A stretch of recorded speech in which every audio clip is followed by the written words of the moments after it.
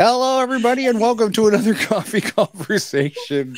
What's funny, Jen? I forgot that we had that. Oh, you forgot we had that bumpers. That's how long it's been.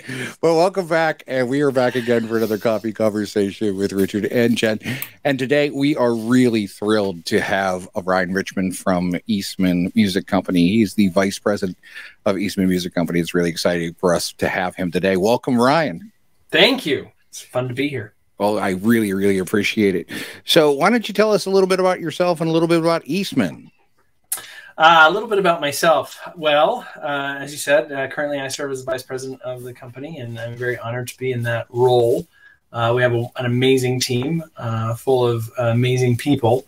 I am a father of three daughters. All of them are in band, 14, 11, and 9-year-old.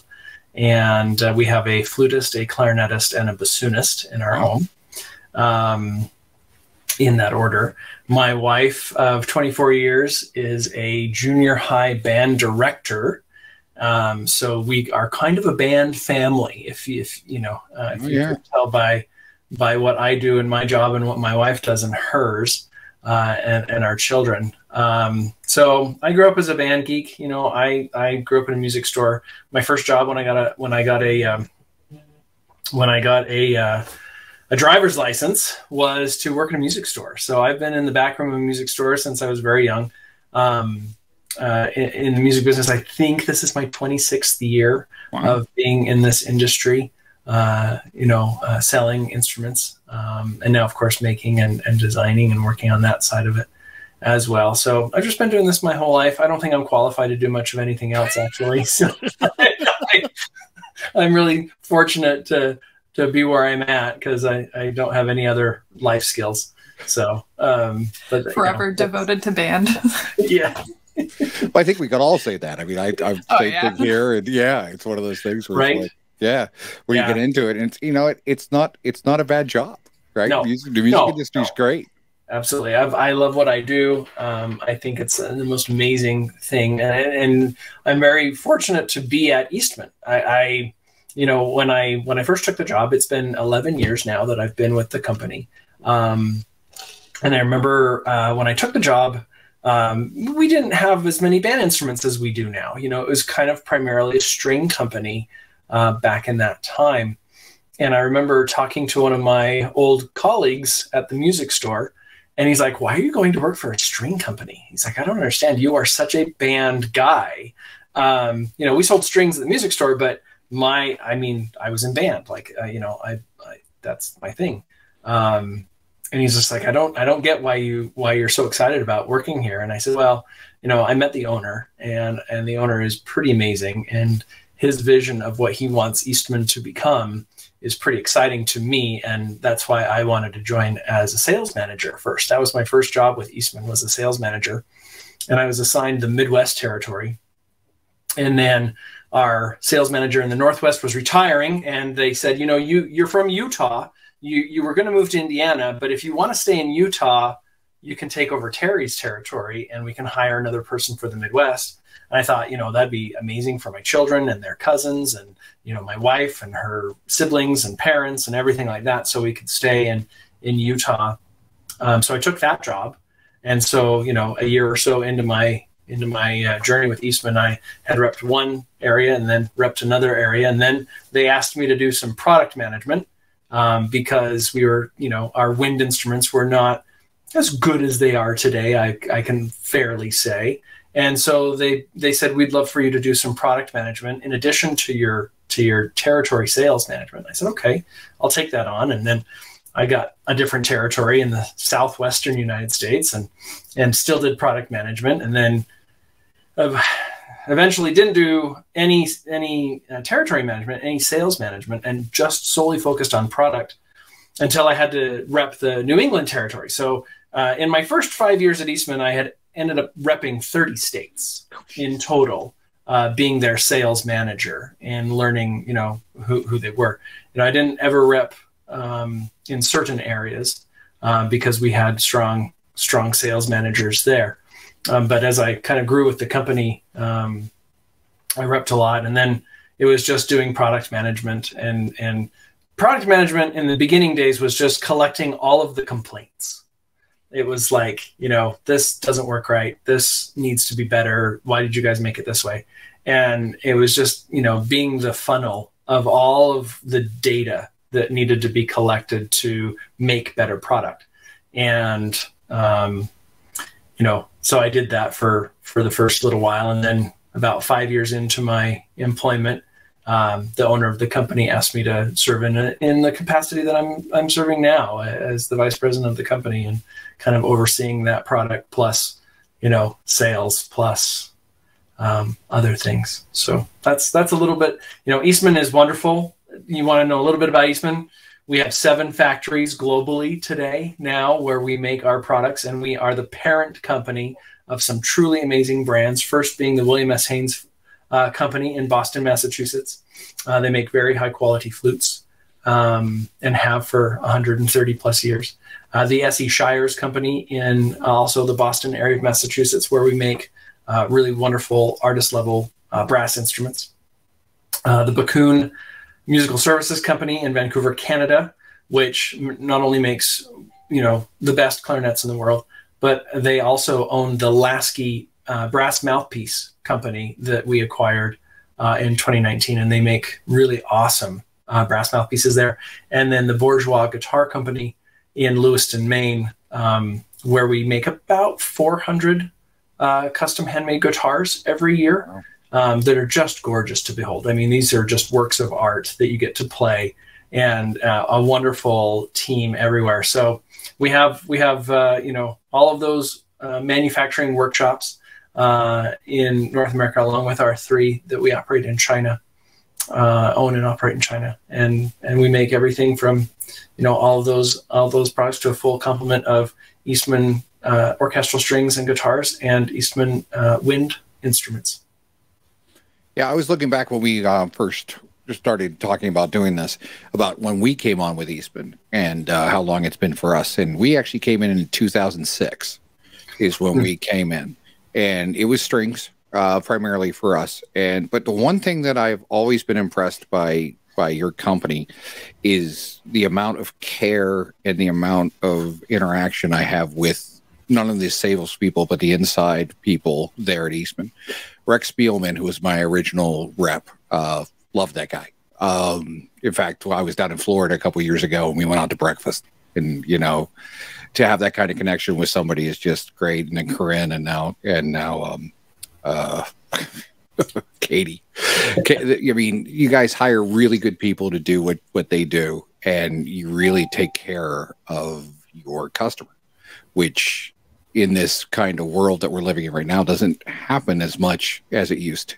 I mean, I've been doing this for 32 years, and I've seen a lot of things come and go, and a lot of things doing different things. But Eastman, not just because you're on here, Eastman is actually one of my favorite companies to deal with. Oh, thank you. There's never a problem. There's never an issue. Everything just gets taken care of, and it's just fantastic. Thank you. Yeah, no, I mean, seriously, I'm not just kind of buttering you up because you're here. But, yeah, and I know Jen plays Haynes flutes and loves those. And I'm a huge fan. Piccolo, flute, alto, even, like, it just, they just play so well. And yeah, always recommend. Yeah. Thank you. Yeah. Well, it's an honor for us, you know, and thank you for those kind words. And I love Rex. Like, you know, Rex was, I learned a lot from Rex. Oh, me too. You know, when I was the junior salesman, I had the opportunity to be around these well-seasoned sales managers and learn a lot from them. But it, you know, some of the things we look for when we hire people really is, are they going to fit in our culture? You know, we have a company culture that's more important to us than pretty much anything. You know, we are a product-driven company, but it's about the people first and the products that they play and that they get enjoyment out of and that they you know, live their lives with. You know, a musical instrument is one of the most personal items that any person can have, in my opinion. You know, it's you spend more time with this instrument than you do your spouse in some cases. You know, it is the pursuit of something great, and that product means the world to the people that are buying it and playing it and living with it. And so we take that very seriously. But at the end of the day, it's about people, and our culture is all about that. You know, Chen, the culture of our company comes from the top, comes from him. And I'm, you know, again, just very fortunate to be able to live in that world. Yeah, and you know, going through that thing you were talking about with growing pains and things like that, with different instruments having problems and stuff like that, we actually had an experience where we had some euphoniums that were not good that we were renting, and China actually reached out to me and replaced all of them. And I mean, and some of them were a year and a half old, but it didn't matter. It was, let's get you something that works. And it's like, that's crazy. And the way that the brass instruments have come along, and the saxophones have come along. I mean, the tuba is just amazing at this point. And that brings us around to like that new Barry sax that you guys have. We've sold several of that model to schools, and everybody's just thrilled. And I know that you had a big part of doing design and stuff like that on the saxophones. Mm-hmm. So what's going on with those? Well, I assume you're talking about the model 453, right? Yes, 453, yeah. Uh-huh. So yeah, we consider that kind of our performance level product, and it's been a really great saxophone. Our production can not really keep up actually with the demand that's come for that instrument, which is really fortunate. You know, it's like I have to take a guess on how many do I think we'll sell, and let's start building them, and we can make this many a month, and you know, I hope we sell all of them. You know, and then it's like, oh, that's not nearly enough instruments to make, and we're gonna can we make more? And so that instrument was it was the beginning of a whole series. So when I look at the saxophone line, and you know, if we talk purely about baritone saxophones, when we set out to design a baritone saxophone, it wasn't to design an intermediate or performance level product, a step up product, you know, whatever you want to call it, or a professional product or a student product. It was to design an acoustic scale for a baritone saxophone, and then to use that design to make a top level professional instrument, a mid-level product that schools would enjoy, and eventually make something for beginning students using the same geometry, using the same basic design, and making the instruments in a method that would warrant them to be considered professional or intermediate or student quality. And so for next year, we're actually releasing 3 new models of baritone saxophone, because in the beginning, we made our model of a baritone saxophone and just chose to start with the school purchase one. Let's just begin our manufacturing with this level of baritone saxophone. But all along, we were basically designing our best effort in baritone saxophone, which eventually will be a Rue St. George and a 52nd Street version of that instrument, which is coming out next year. So you'll be able to purchase a Rue St. George Model 650 and a 52nd Street, a Model 652 baritone saxophone from Eastman Music Company, and they'll both have high F sharps and low A's, and they'll both have the design language of each instrument. So the baritone will have a rolled style tone hole, and it will have a slightly larger bell flare, and it will have a different taper in the neck, and it'll be unlacquered like the alto and the tenor, and the Rue St. George will be, you know, that straight ahead, very traditional, very focused, very centered sound type of saxophone. But we also decided we should make something that is better for a beginner. And, you know, this is something that kind of doesn't exist anymore, to be honest. If I look at what baritone saxophones are on the market today versus when I was a child, and I'm a saxophonist, so it's kind of like, you know, I take this a little bit more personally than designing a trumpet or something. But as a saxophonist, I remember as a kid, there were student model baritone saxophones, and they only went down to B flat, and they didn't have high F sharps. And, you know, the low A baritone saxophone imports kind of destroyed the market for the American-made low B flat student model baritone saxophone. Nobody bought them anymore. And I don't think it's that they didn't buy them because they didn't see a purpose or a need for them. They didn't buy them because the imports were less expensive. The imports were less expensive and they had a low A. You get more for less, right? Like that was the thinking, I think, behind it, was you got more for less money. And so manufacturers stopped making student model baritone saxophones. They just went away. Nobody makes them. And I thought, you know, I think that there's a need. I really think that somebody will want this, but we have to figure out how to do that. So I took a 453 baritone saxophone and I decided to take a saw to it with my buddy Brian in Long Beach. And he and I spent the afternoon taking, you know, essentially a hacksaw. It's called a jeweler's saw. But we cut the bell up, you know, we cut the bell into 3 pieces, basically. And we, you know, made some measurements and did all of our research and figured out that we might be able to make a low B flat version of this saxophone and it might work right. So we did, you know, we cut it up and we made this prototype. And it played really well, actually. I was very pleased with the way, I mean, you know, it looked, you know, the camping cups that expand, you know, and they've got the different levels. That's what the bell looked like, because we had cut it in different places and then soldered it back together. So you had these big bumps where it kind of went up towards the bell flare. But after that experience, we're like, man, there's something here. Like we should really kind of work on this design and make a factory version of it and see how it plays and see, you know, if we can get it to bounce right and feel good. It just does. It feels so great, actually. And it plays like the old B flat berries, the low B flat berry versus the low A berry that we're used to. Like the older people that play saxophone may have some experience with these instruments because they blow different, they play different, they sound different. And a lot of players that have come by have expressed that they think that this is a great design, student model or not. They would love to own this and play this and use this. So we thought, all right, well, let's make a pro version of it as well at some point.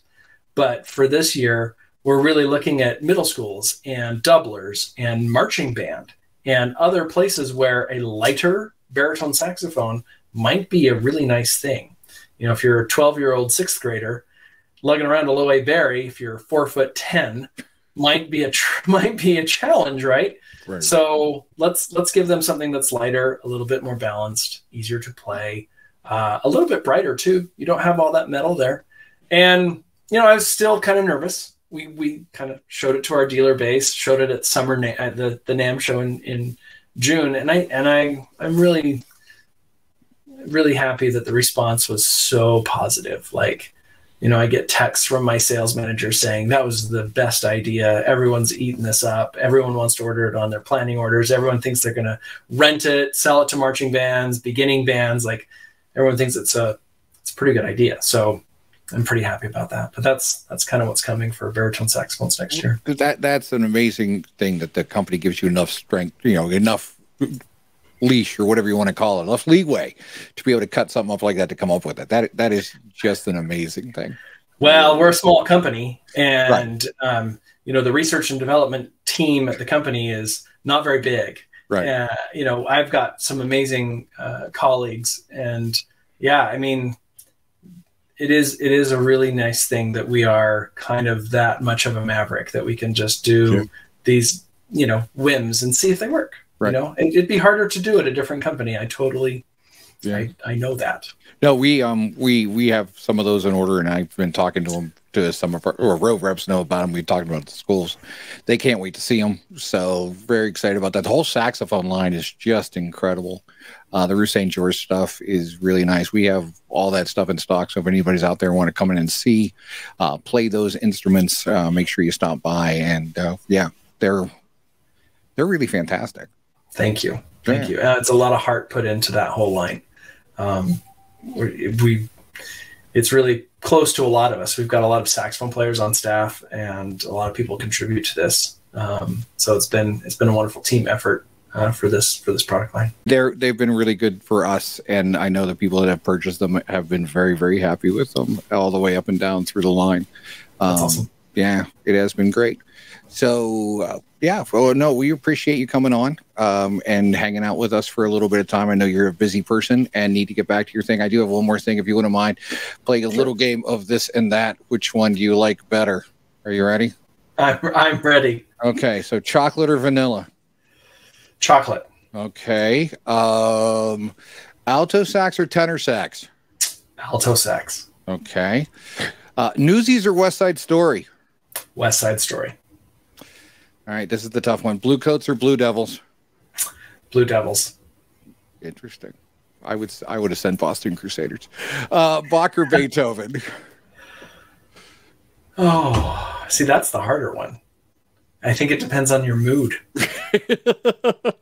Right? I mean, it really depends on your mood. Yes. That's a very difficult That is a difficult one. I'll give you a pass on that one. The last one, Genn or Richard? Ooh, that's harder than Bach or Beethoven. I think you have to have variety there. I don't think it works with just one. All right, it does.